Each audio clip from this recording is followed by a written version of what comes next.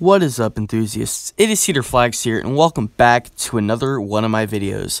If you're a roller coaster enthusiast or a thrill seeker just like me, you probably know a lot about the roller coaster industry and how it mostly operates.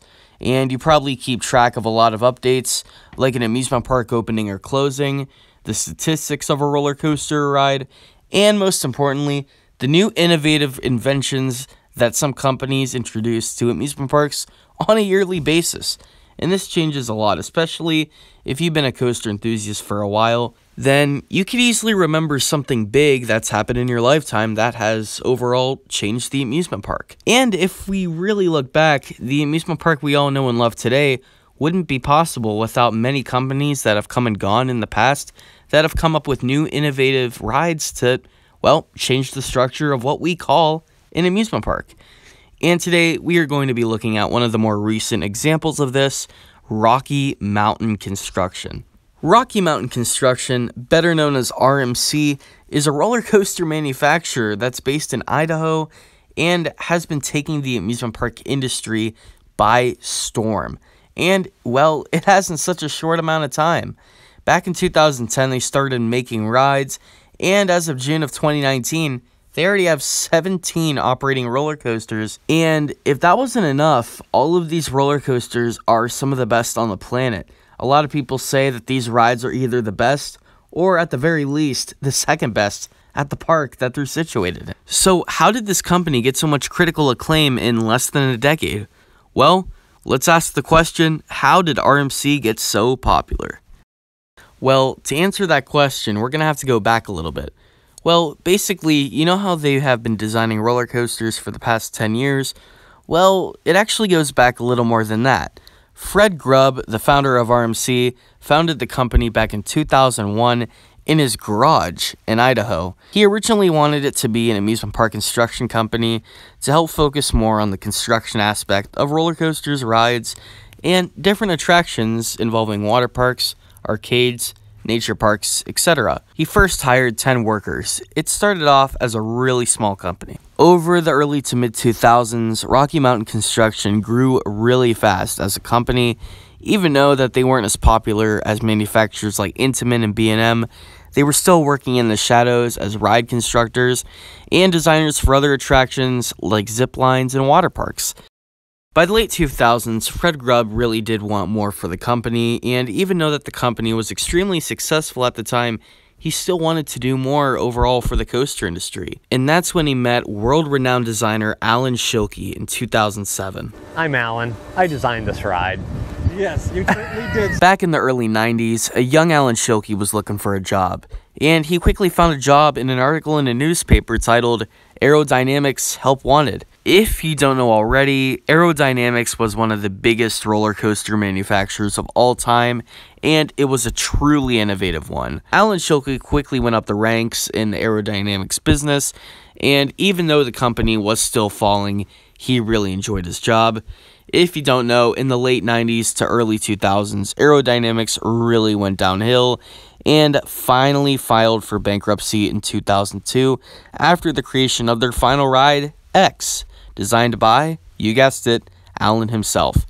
Alan quickly moved up to the chief designer, and he quickly designed a lot of rides for the company until the very end. After that, he quickly found a job at S&S and designed a very few amount of roller coasters there, and that lasted him a little bit of a job through the mid-2000s. But this is where we come back to his meeting with Fred Grubb back in 2007. He wanted to meet up with RMC because he wanted to change it, and Fred himself, of course, wanted to change RMC as well, and that is when they came up with the first concept of the infamous iBox track. And that now brings us to Six Flags Over Texas in 2009. So they knew about the iBox track concept, and they know that they worked with them in the past to build rides like El Toro, so they said, why not we give it a shot? And little did they know that shot would change the coaster industry as we know it forever. Six Flags Over Texas had an old, rickety wooden roller coaster called the Texas Giant, built by the Din Corporation over a decade ago. Well, let's just say it was starting to show its age. The lines were getting shorter, but the structure was absolutely massive. So RMC went, changed the ride, put their sweet fancy iBox track on it, put some new elements with the support structure, and experimented a little bit to create New Texas Giant. In 2011, guests found that in the place of the old Rickety Woody was a new ride that used the same supports, but with an oddly red track.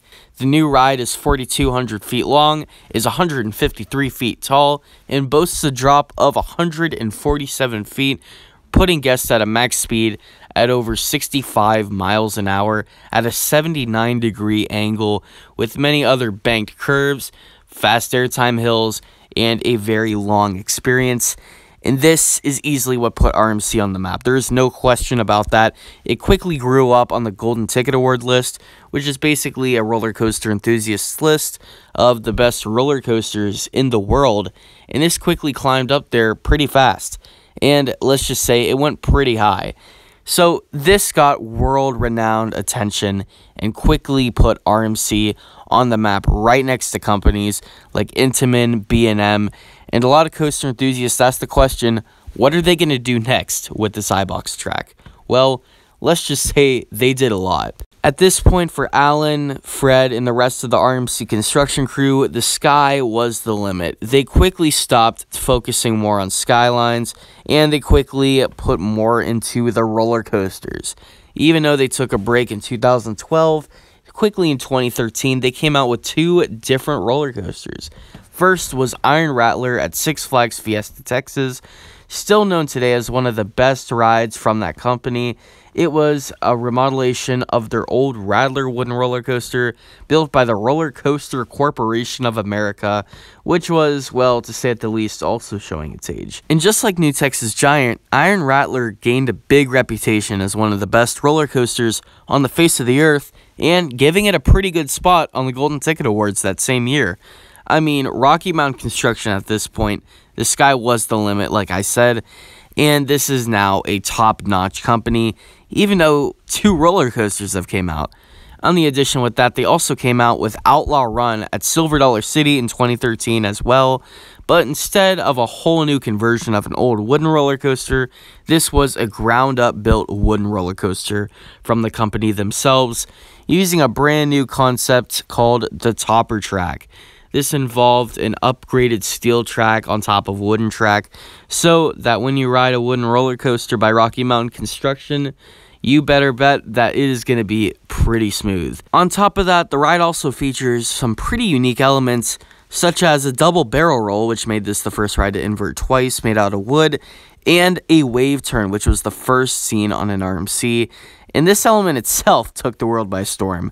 Continuing in the following years, first came Medusa's Steel Coaster at Six Flags Mexico, then came Wicked Cyclone at Six Flags New England, Twisted Colossus at Magic Mountain, and, well, the company just exploded from there. They have grown from 3 roller coasters to 17 in such a short amount of time, and now they're expanding worldwide with rides like Untamed at Wallaby, and they have Wildfire at Kolmarden in Sweden, as well as Hakugi, also known as White Whale, at Nagashima Spa Land in Japan, and definitely more to come. All of these rides are absolutely incredible, and everyone is saying that these rides are some of the best on Earth. So now here's the main part of the video, the question: how did they get so popular so fast? And my answer is innovation. To put it from a certain perspective, what if you were the owner of an amusement park and one of your tallest rides was an old wooden roller coaster that no one really rides anymore? It's bumpy, it's rough, and you have a lot of money left over. And what could you do? You could build a huge new ride in its place for, let's say, $20 million, or you could put a new ride in there, use the same support structure, and make it a lot better of a ride with, well, let's say half the price. This is the company that has reduced, reused, and recycled what we call the amusement park industry. And I guarantee that this company will continue to come out with new concepts, such as the T-Rex track that has been rumored, on top of a new concept that they just came out with, the Raptor track. These are ground-up steel roller coasters that have an extremely short layout and an extremely fast pace. these rides, especially the other rides of Rocky Mountain Construction, show everyone what they could do with something that was old and forgotten and turn it into something new, something that has purpose once again. This is Cedar Flags, and I will see you guys later.